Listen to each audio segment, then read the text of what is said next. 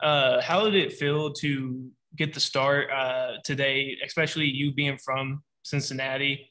Uh, how to get the start and to play against your hometown team?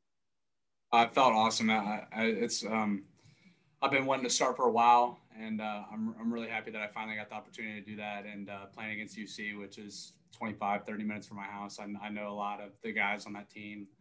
Played against those guys in high school, and it's just a great feeling to be able to go out and get that win tonight. It's awesome.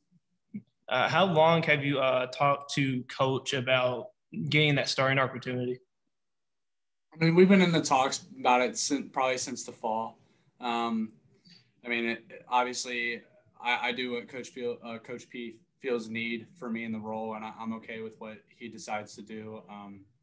But it was really nice to get the start tonight. What are your thoughts on the team's play right now through 5 games of the season?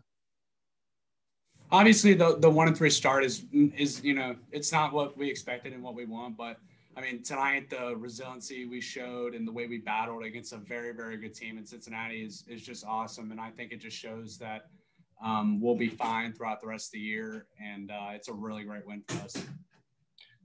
Since you saw the Bearcats hitters out on the field today, what can you what will you echo to your teammates for tomorrow and Sunday's game? I think the biggest thing with any lineup, regardless if it's UC or Vanderbilt or another mid-major school, it's just you gotta fill up the zone and mix pitches. You gotta change speeds and locate. It's just the name of the game, regardless of which lineup you're facing. Obviously, it's a very talented lineup that they have, so it's important that we're mixing and filling up the zone. But that's really all you can do. You just gotta fill it up. If they hit it, they hit it.